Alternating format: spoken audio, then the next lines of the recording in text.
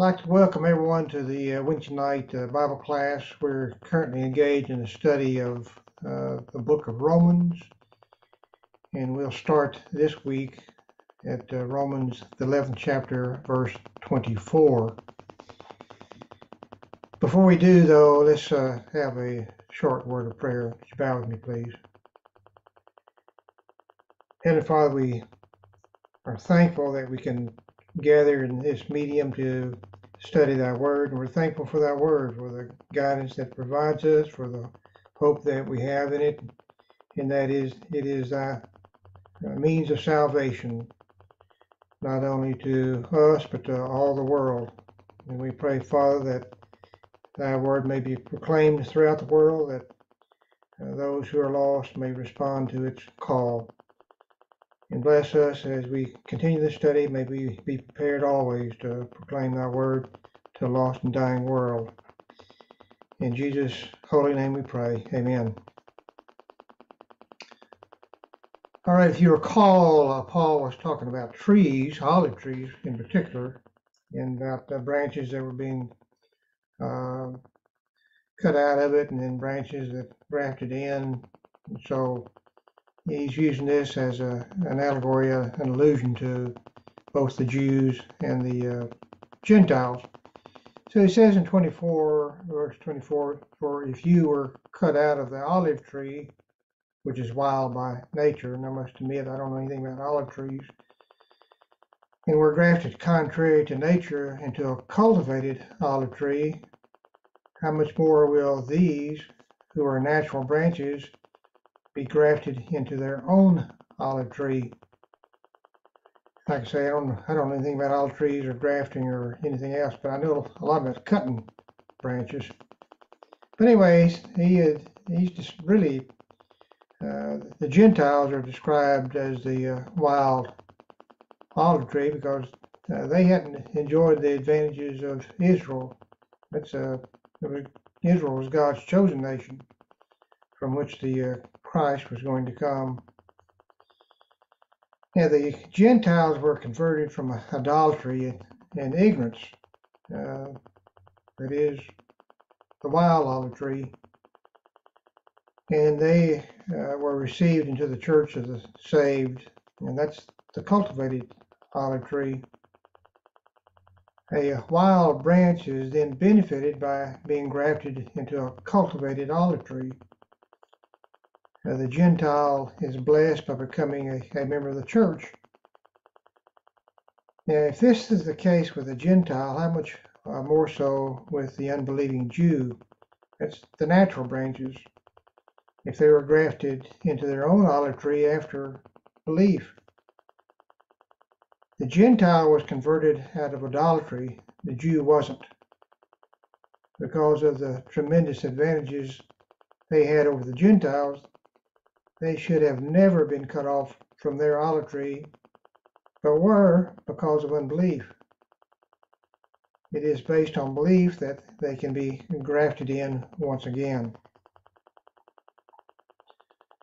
Verse 25, for, keep in mind for is a connective word.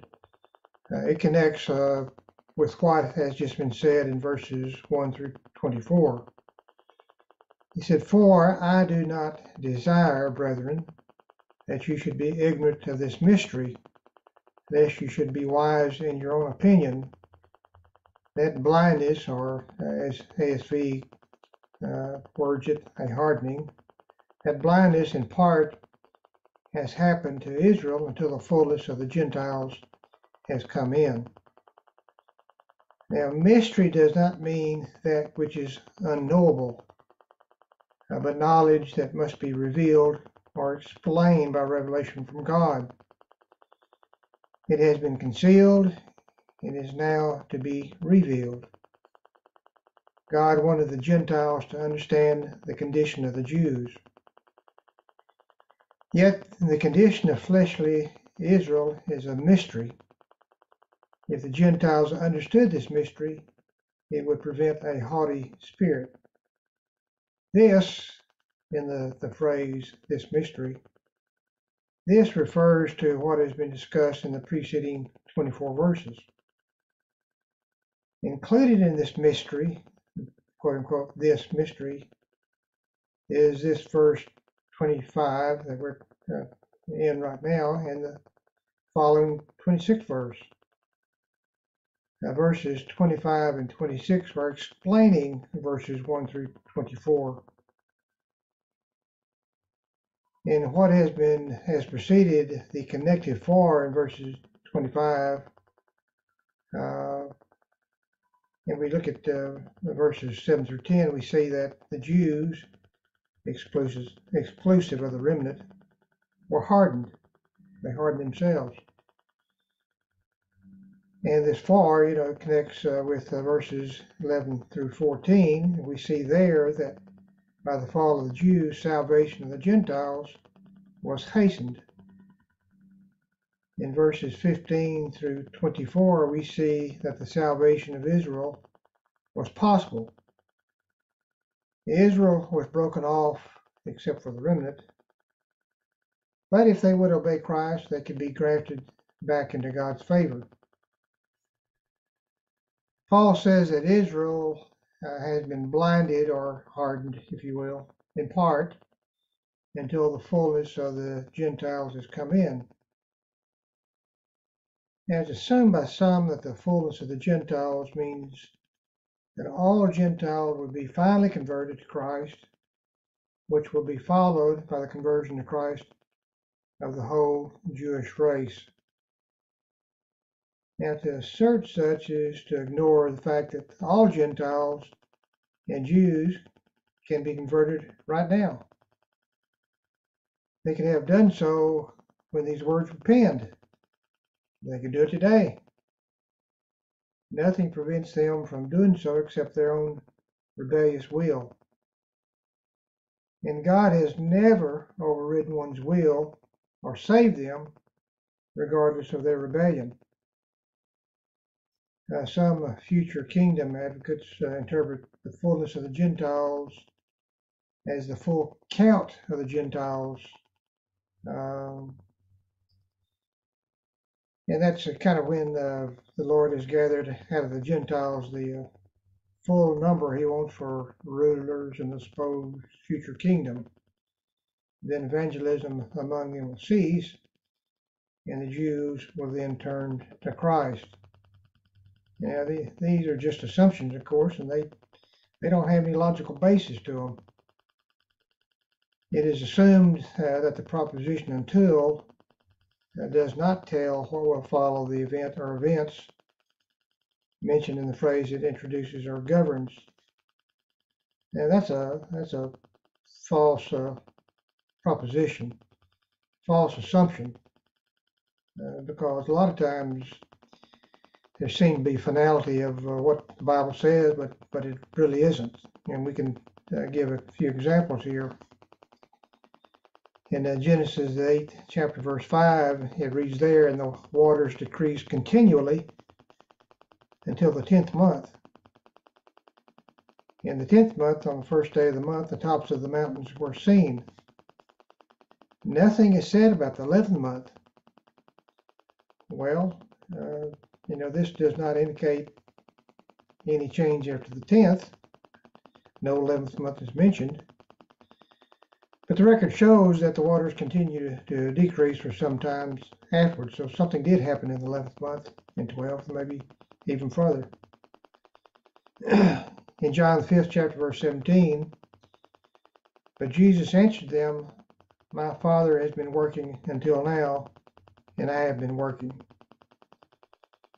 Well, this is to say that the Father was only working until now and then quit.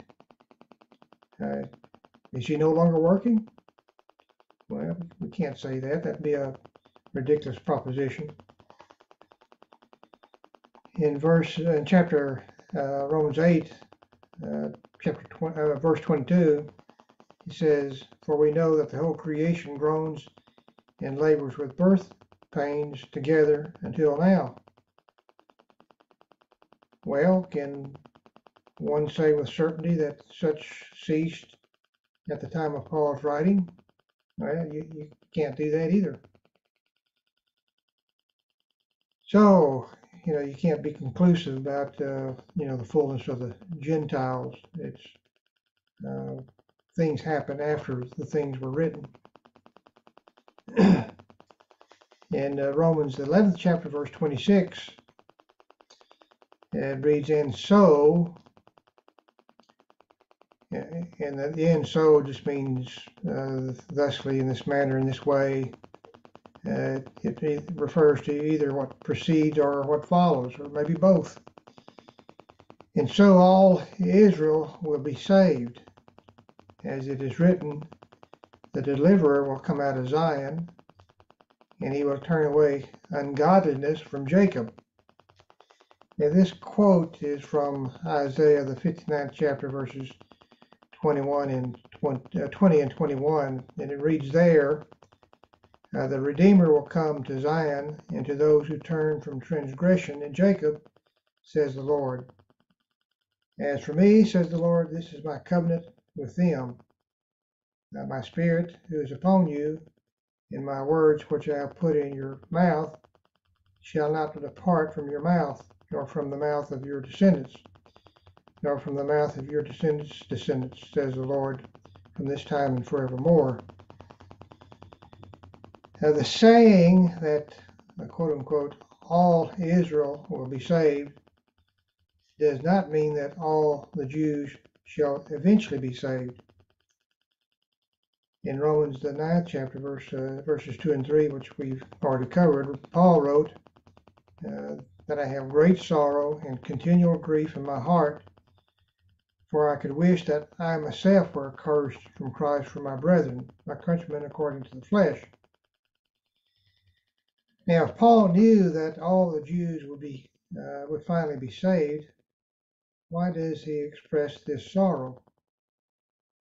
In Romans, the 10th chapter, verse 1, he wrote, brethren, my heart's desire and prayer to God for Israel is that they may be saved. Well, why did he have this anxiety if he knew that all the Jews would be saved?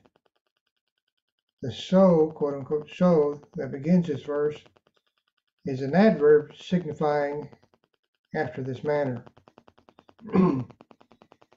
Therefore, it is saying that all Israel, if they are saved at all, will be saved in the manner set forth in verses 15 through 24.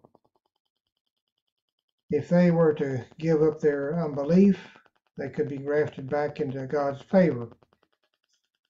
The quote-unquote rest could be saved in the same manner as a quote-unquote remnant.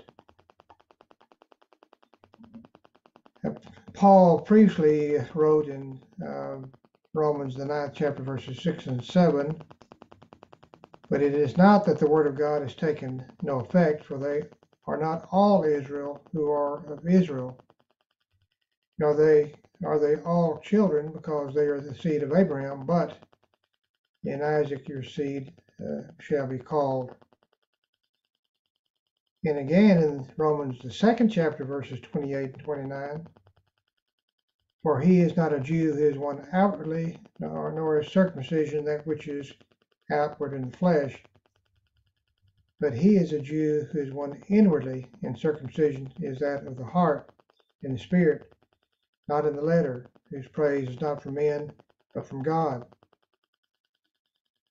Peter said, but we believe that through the grace of the Lord Jesus Christ, we shall be saved in the same manner as they, Acts 15, chapter, verse 11.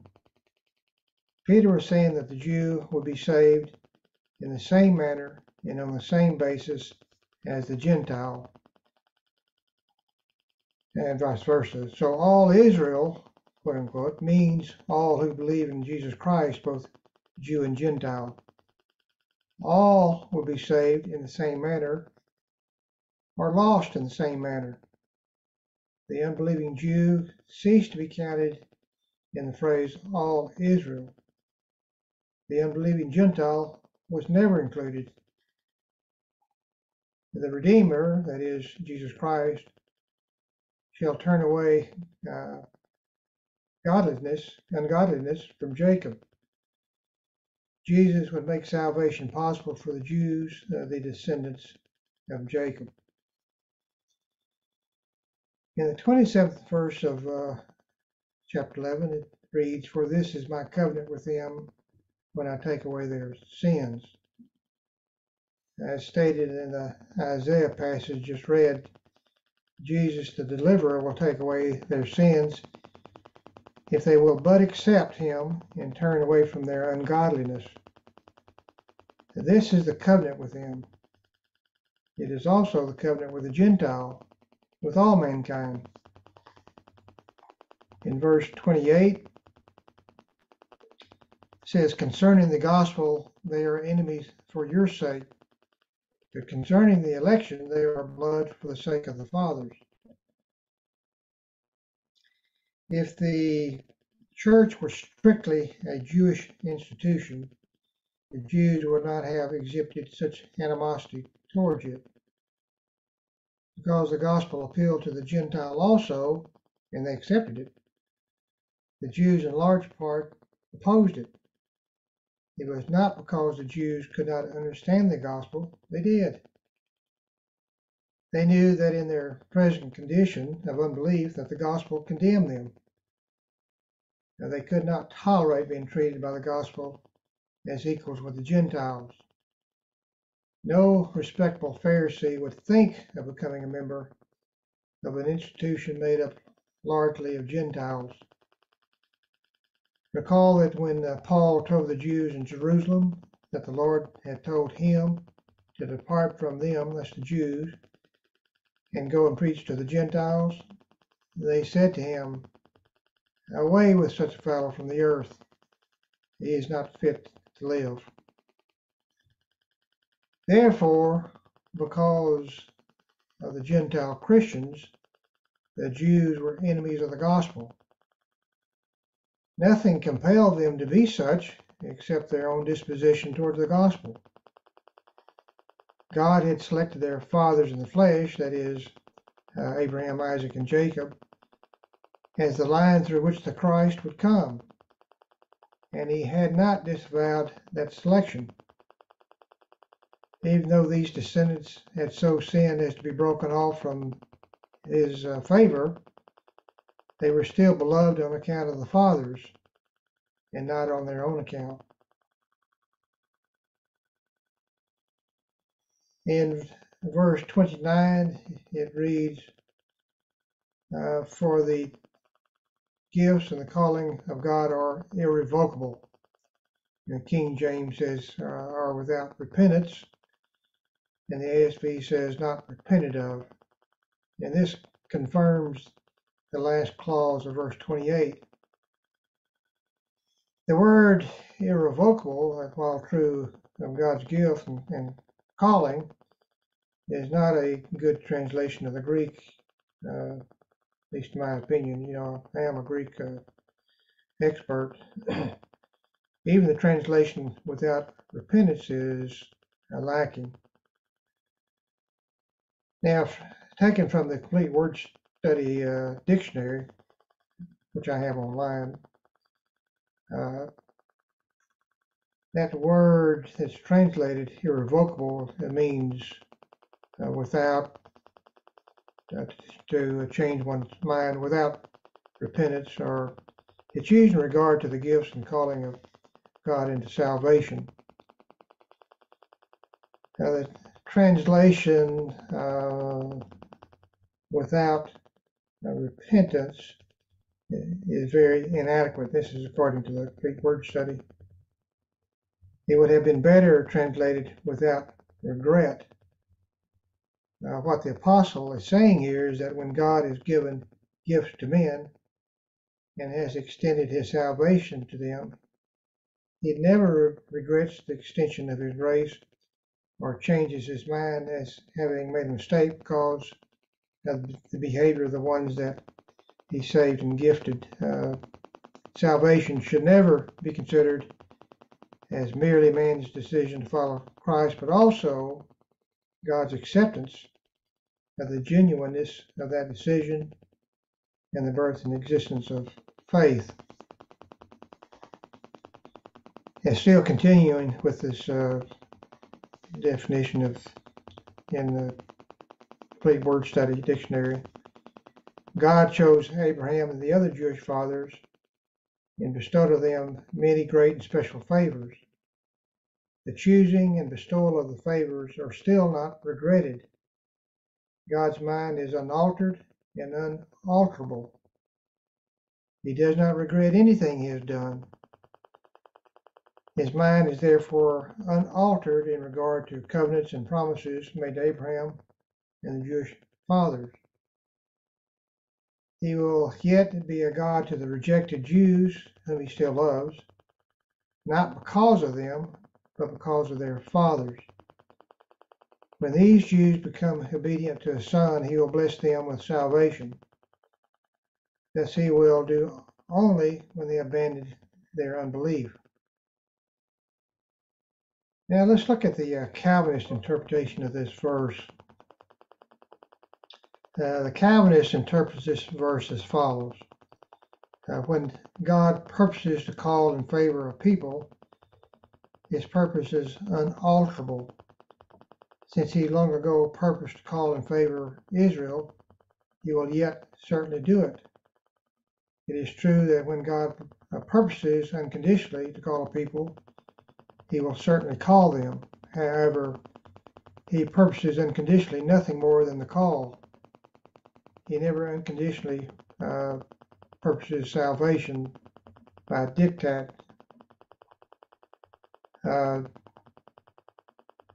He confers only on condition of obedience to Christ. He has already called the Jews by the gospel and is still calling them. He has done the same for the Gentiles. His purpose then has been executed. Whether he will favor them with salvation depends on their own voluntary acceptance of Christ and on no other basis. This is not the Calvinist interpretation of the verse, but quite frankly, I don't know where that was. I think it was a previous paragraph to this one. In verse 30, it reads, "For as you were once disobedient to God, yet have now obtained mercy through their disobedience." And of course, it continues on in verse 31. "Even so, these also have now been disobedient, that through the mercy shown you, they may also obtain mercy." So back in verse 30, the once was that period prior to their conversion. They have now obtained mercy through the preaching of the gospel and their obedience to it. It was through the disobedience of the Jews, namely their rejection of the gospel, that the efforts of Paul and other apostles were directed to the Gentiles.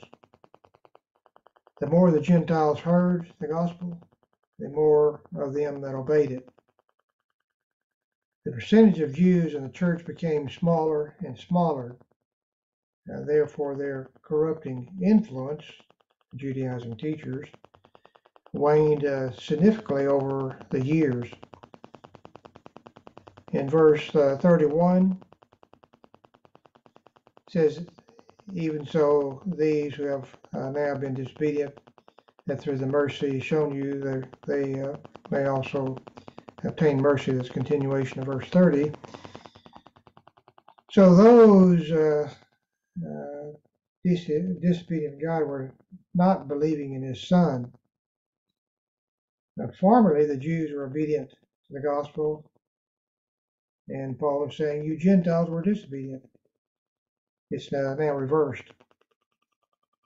The Jews now could be shown the mercy shown the Gentiles by the hand of the Gentiles. As the rejection of the Jews proved a blessing to the Gentiles, and now the reception of the Gentiles is to prove a blessing to the Jews. In spreading the gospel, the Gentile can now preach to the Jews and induce them to obey the gospel. The gospel first came from the Jews. The apostles were Jews, Christ was a Jew, and so forth. The gospel first came from the Jews to the Gentiles, and now the gospel will come from the Gentiles to the Jews. Thus, the Jews are to obtain mercy through the mercy first shown to the Gentiles. In verse 32, for God has committed, King James says concluded, and the ASV says hath shut up. So for God has committed them all to disobedience, that he might have mercy on all. Again, I go back to the complete word study. This word committed means to enclose together. Figuratively is to include together, to deliver over in the same manner. When it's used with eis, E-I-S, it means unto, and that's the way it's used here in Romans 32nd verse. Unto, where Paul speaks of Israel, who as a nation manifested unbelief in Christ as the Messiah. This speaks of God's omniscience. He knew the reaction of Israel, yet he came to his people first, but his people did not receive him. This did not constitute a surprise to the Lord. It says that Romans 11th chapter verse 32, the one we're in, ought to be viewed with 11:26, which we've already covered, where the declaration is made that all Israel shall be saved. As in verse 32, where we have a prophecy which was fulfilled in view of Israel's attitude towards the Lord Jesus in 11:26, we have a yet unfulfilled prediction of Israel's attitude when the Lord shall come again, and they shall say, blessed is he that cometh in the name of the Lord.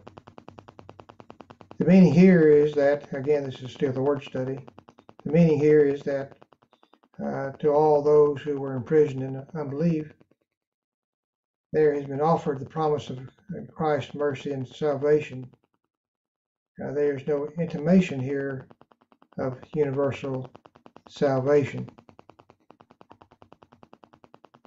The same offer of salvation that was made to all Israel was also made to all nations, as we see in Matthew, the 23rd chapter, verses 12 through 25. And again, we're still in the word study with hupo, that's a Greek word, means under in Galatians 3:22. The scripture hath included all under sin, means that sin affected everything, Jew, Gentiles, and nature itself. Romans 8th chapter verses 19 to 22. Romans 8th chapter verses 23 indicates that God's first provision against this total subjugation under sin was a law, but it was not a permanent arrangement. It was only till such time as faith in the Lord Jesus Christ would be revealed.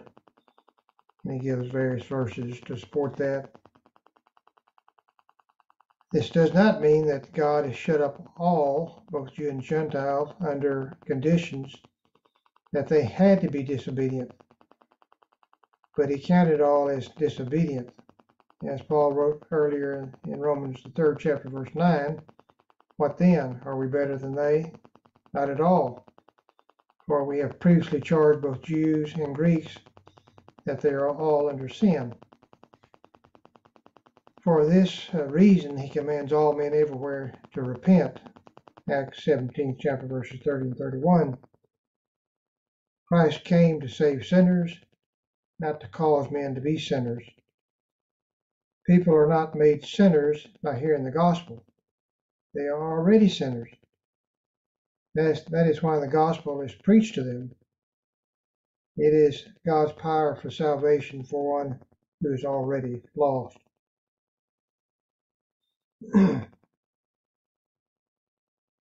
Romans, the 11th chapter, verse 33, says, oh, the depth of the riches, both of the wisdom and knowledge of God, how unsearchable are his judgments, and that's the Greek word prima, which means judgment given, a decision, an award or sentence. How unsearchable are his judgments and his ways past finding out. When it uses the word depth, that means profundity. That's an inexhaustible and unsearchable fullness. Riches means abundance, richness. It's a valuable bestowment. So the depth of the riches of God refers to the unlimited, inexhaustible resources at the command of God, and especially with reference to his working out the plan for man's redemption. Wisdom is from the Greek word Sophia, which means infinite skill, insight, knowledge, purity. And knowledge is from the Greek word gnosis. So when sophis and gnosis are used together, gnosis refers to knowledge regarded by itself, whereas Sophia refers to knowledge exhibited in action, that is, the proper application of knowledge. Taken together, the depth of riches denotes the infinite resources that God has at his command to effect the salvation of the world. Now, wisdom directs or adapts these resources to the accomplishment of the desired end, while knowledge comprehends the whole of the resources and the end, and supplies material to the wisdom accordingly. Accordingly, if the Jews reject Christ, such are the divine resources that the rejection is made to contribute to the salvation of the Gentiles. If the Gentiles obey, this again is made subservient to the salvation of the Jews. Thus, the depth of the riches, both of the wisdom and knowledge of God, are made conducive to that one great end, the salvation of man. The knowledge of God does not refer to what God knows, but to what is known or may be known about him and his plans, which can only come to man by revelation. Now, Paul's prayer for knowledge is recorded in Colossians, the first chapter, verses 9 through 10. It reads there, "For this reason we also, since the day we heard it, do not cease to pray for you, and that ask that you may be filled with the knowledge of his will in all wisdom and spiritual understanding, that you may walk worthy of the Lord, fully pleasing him, being fruitful in every good work and increasing in the knowledge of God." The Apostle Peter exhorted his readers in 2 Peter chapter 3, verse 18, to grow in the grace and knowledge of our Lord and Savior Jesus Christ. No one can know the mind of God unless he reveals it. Now, Paul wrote that which is recorded in 1 Corinthians, the second chapter, verses 9 through 13. But as it is written, eye has not seen nor ear heard, nor have entered into the heart of man the things which God has prepared for those who love him. But God has revealed them to us through his Spirit, for the Spirit searches all things, yes, the deep things of God. For what man knows the things of a man except the spirit of the man which is in him? Even so, no one knows the things of God except the Spirit of God. Now we have received not the spirit of the world, but the Spirit who is from God, that we might know the things that have been freely given to us by God. These things we also speak, not in words which man's wisdom teaches, but which the Holy Spirit teaches, comparing spiritual things with spiritual, and I think maybe the King James says spiritual things with spiritual words, or the ASV. Some did not even have the knowledge that had been revealed. Paul wrote in 1 Corinthians 15, verse 34, "Awake to righteousness and do not sin, for some do not have the knowledge of God. I speak this to your shame. How unsearchable are his judgments." And I see it's the bottom of the hour, so we'll stop here and we'll begin with verse 34 of chapter 11 next week. Thank you.